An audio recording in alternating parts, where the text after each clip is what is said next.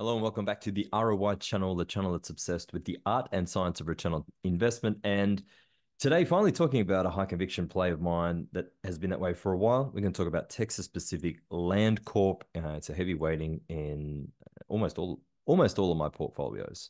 So, disclaimer, nothing I say here is advice. It's just me documenting my opinions with the world. If you go back and have a look, you might find it interesting as to how some of my calls have turned out over time. So that's it.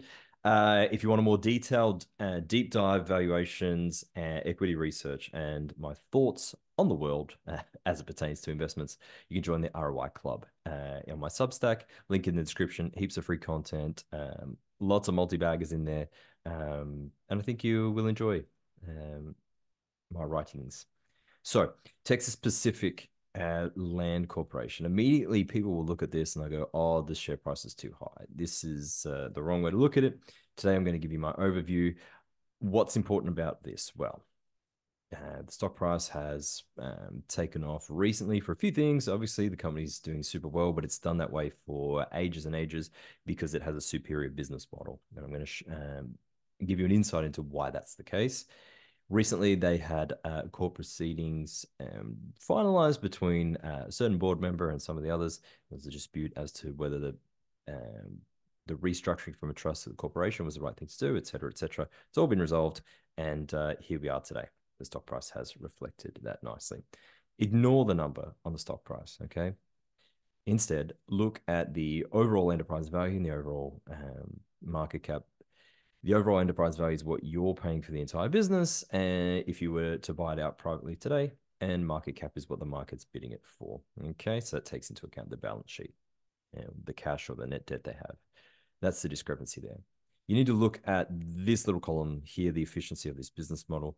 Gross margins, EBIT margins, and speak for themselves. So we've got that also reflected in a long term. So last 12 months return on equity and return on invested capital. If you go back over the last like decades, you'll find it has a very, very attractive return on investment capital because of the operating model of the business.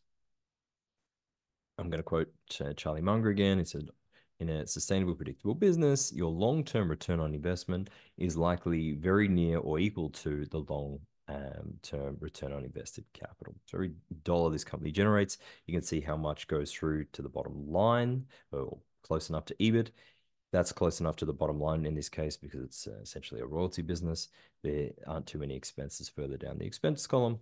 And you can see how much of that, because there's nothing left to spend and there's no debt to service, this company just keeps continuing to compound capital. And I believe with the tailwinds that this company has on offer, oil royalties, but particularly the water handling, data centers coming in using this particular geographic region, needing a large amount of water and infrastructure, easement fees. These are fixed fees that are going to be pumping in every single year. They're growing like wildfire.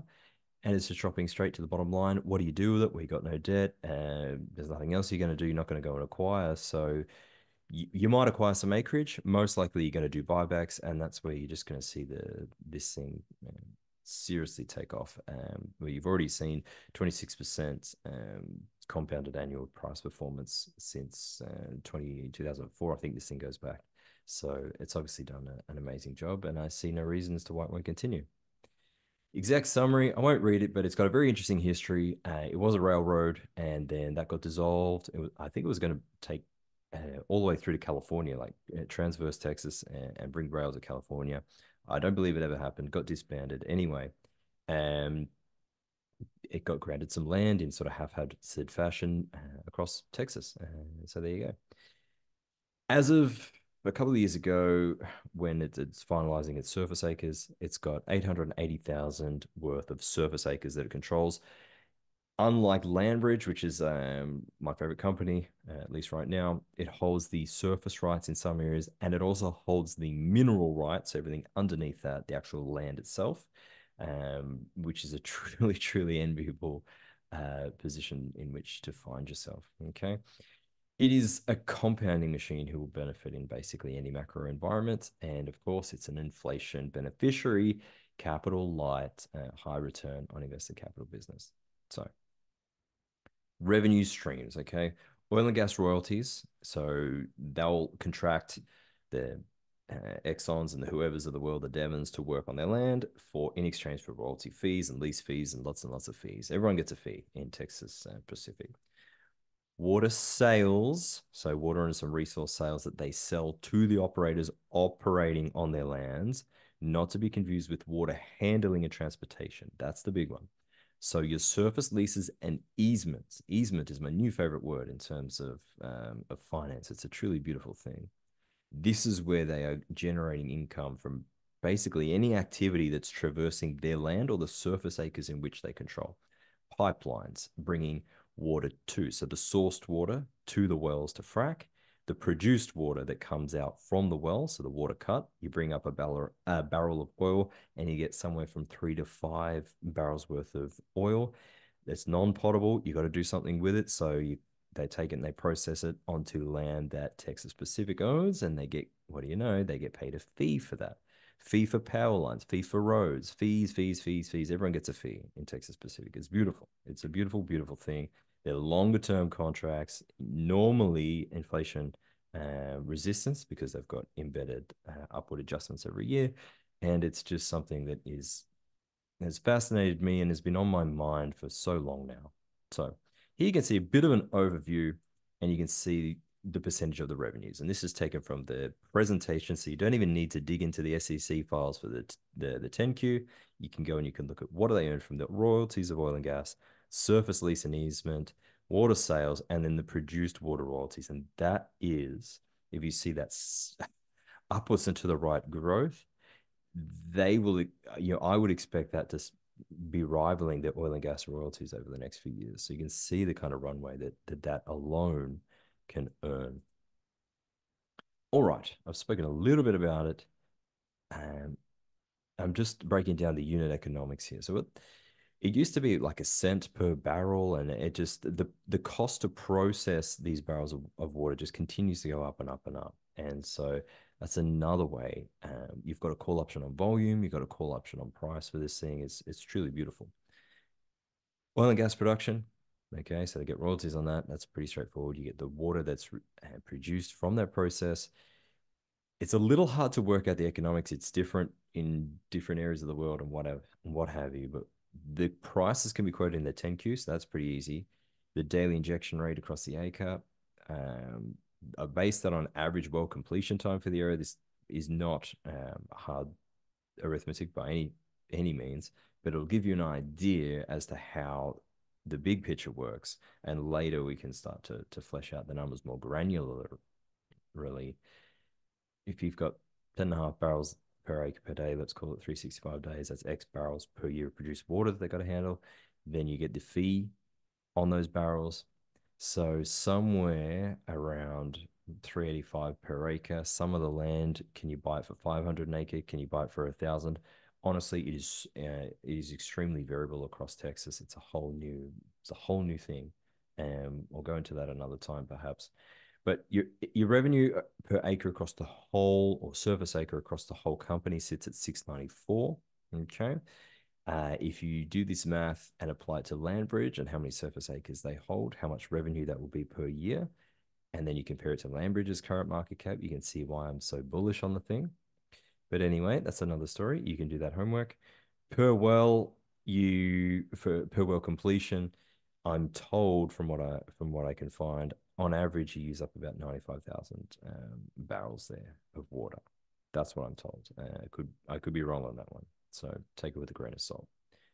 If we look at the operating summary quarter on quarter over the last 12 months, you can look at where the growth is and where the majority of the revenues are being earned. And you can see when all you're doing is running a couple of employees, leasing out land, and then letting the operations be taken care of by the operator, the E&P company, it's just a truly wonderful business. It's capital light, and you'll see this reflected here in these free cash margins. 65 cents on every dollar that they're earning is going towards free cash flow. What are they going to do with it? They've got no more debt. If they find some cheap acreage, they can buy that up. That'll be wonderful. They'll continue their operations. Or they can dish out divvies and buy back stock. It's a truly wonderful thing. And you can see the cash balance growing in this line here, where my cursor is, quarter on quarter on quarter on quarter on quarter. Um, Heaven help us if they can land a data center on one of their lands, or if they can even have a data center near their land and have water piping transversing their lands. They'll get easement fees on that, which will be truly wonderful. It's a very exciting thing. They've got a ton of different minerals and oil underneath their land that I think will be providing for centuries. Depending on how long we're using oil, there could be another century worth of hydrocarbon usage there. Be interesting to see. So this is a beautiful thing. Why is it beautiful? If you look at the blue and the darker blue lines here, okay, revenues and your operating cash, okay, cash from operations. If you look at the little orange bar here, you'll see it has not moved. That's the share count outstanding. So the original owners just keep getting paid again and again and again and again and again and again in a truly compounding fashion with a high return on their invested capital. Okay. I know you guys are going to say, well, what's the valuation? What's the price target? I have no real price target on this thing. Valuation, I think, is a fool's errand because, at least in this case, just because when's the terminal rate? When's this thing going to stop finding new ways to have their revenues? They've got CPI adjusted in a lot of their contracts. They've got they've got at least maybe a century worth of minerals there. Water's going to be passing through their lands for as long as there's people living there, presumably. So why would you have a terminal rate on this thing? Why won't this thing be making real inflation adjusted profits in 50 years time? I think it will be. So with that being said, I'm going to humor you anyway, and this is the thought exercise. So we're here. What's the sort of mean multiple would you pay for this sort of thing? Throw a number on there. If it's going to continue to go for 50 years, I mean, what might sound like a crazy multiple, like 25, 30, 20, it sounds a little crazy. Not so crazy for other royalty companies, but it might even be considered conservative if we come back to this in 20, 30, 40 years' time. No debt, no expenses, and there's no capital expenses required to continue to generate the revenue. I can't stress that enough. Anyhow, our EBITDA estimates for 2024, you can agree with it or you can disagree with it. Free cash flow was done in another slide that I won't bore you with. But the point here is these are the numbers, these are the growth rates that I've applied. If they look aggressive to you, I think they're conservative because in the base case, they're actually more conservative than what they did over the last 20 years. And that was before the monetary policy and with a much lower M2. So I think it's conservative, which is kind of crazy.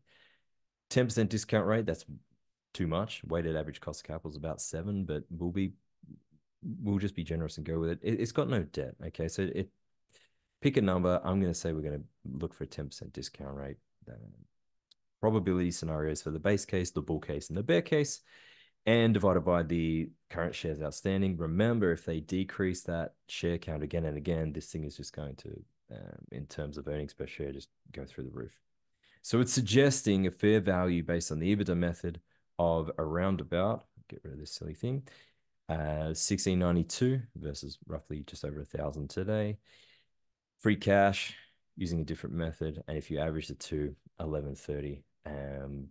Again, I think it's extremely conservative for this particular company. But you're gonna have to have a longer term vision in mind. This is a compounder. It's not a trade. It's not going to get it's not going to be remarked up or anything like that. It's going to be a long term vehicle for return on capital deployed because it doesn't have to deploy much capital, but it will receive a lot year on year. So that's that. Return on capital, return on equity. Can't stress it enough. This is over the last 20 years. I mean, look at those numbers. If you had a bank account that would give you 75% interest, okay, every year, I mean, you wouldn't bother looking at anything else, right? You wouldn't try and discount that or get fancy with the spreadsheet. You'd say, "Holy shit, I'm going to put a significant amount of my investment capital towards this. And that's that, basically. That's all I want to say. So I'm long Texas Pacific, as you would already have known if you've been following me for a while. It's a very, very heavy weighting. I'll accumulate and I'll hold or continue to accumulate if there's a stock market crash and I get to buy more at a lower price. I personally absolutely will be. You guys have got to do your own due diligence. The only question I would have about buying more Texas Pacific would be, well, why wouldn't I buy some Landbridge instead? So they're very, very, very similar businesses. Arguably, Landbridge has the advantage of being newer, so it can learn from Texas Pacific, and it has it has a lower valuation. So potentially over time, I see Landbridge as a Texas Pacific 2.0, with the distinction that Landbridge doesn't have the mineral acres that Texas does. So that may become more important as the years roll on. But certainly, very, very similar businesses. And I love them both. That's it. Hope you enjoy. Take care. And I'll catch you in another episode. Make sure you check out the Toro portfolio and the Substack. That's it, guys. Take care.